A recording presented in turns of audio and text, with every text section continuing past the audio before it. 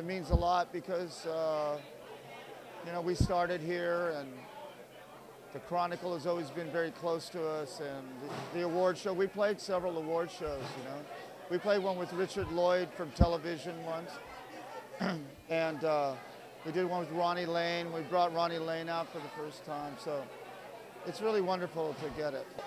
Of what I know of all the other cities, I've never been in a place that has such a community spirit about music, where they back it up. And ever since I've been here, just like I got here in 1980, people have been so generous with their time, support, all the different configurations of bands that I've had. People have always supported in one way or another, you know, and it gives me a lot of freedom as a musician, you know. And I think raising my family here, it's important for my children to see that other people really respect what I do. And I don't know if you find that in other places, you know. Well, last year, playing with Bruce Springsteen was huge. In front of 18,000 people in Houston, that was big. The Democratic National Convention was amazing.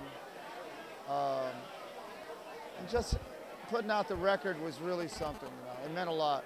We worked very hard on it, and we went through a lot to make it. It took us a good year and a half to finally finish the record. It took us, Chuck Prophet and I wrote the record together, and so it took a long time to convince the record company that we even had a record, you know. It was a struggle. It was a struggle. And so it's really sweet when your instincts turn out to be right in the end, you know? I think artistically it's always important to stick to what you believe in. And if that, you know, and if you actually get to the point to where you finish that project and it's everything you wanted it to be, that's a real accomplishment in my opinion.